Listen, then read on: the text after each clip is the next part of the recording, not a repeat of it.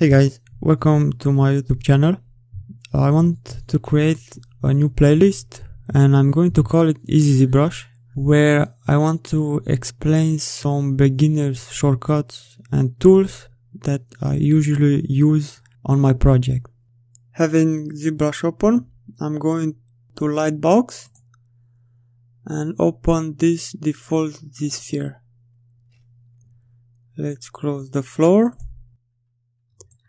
Let's disable symmetry by pressing X on the keyboard, and by pressing Ctrl, let's make this mask.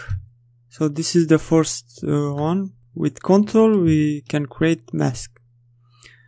Now with Ctrl W, the mask disappears, but when we are going to Polyframe, we will see that we have two different colors.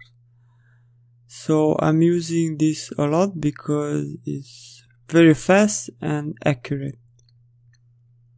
Next step is when I'm pressing Ctrl Shift, if I click one of these, I'm going to select the polyframe.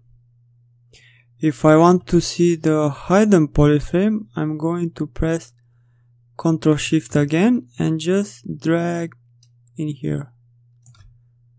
Here we go. This is all for my first test. Hope you like it. Hope you understand it. And see you soon. Bye.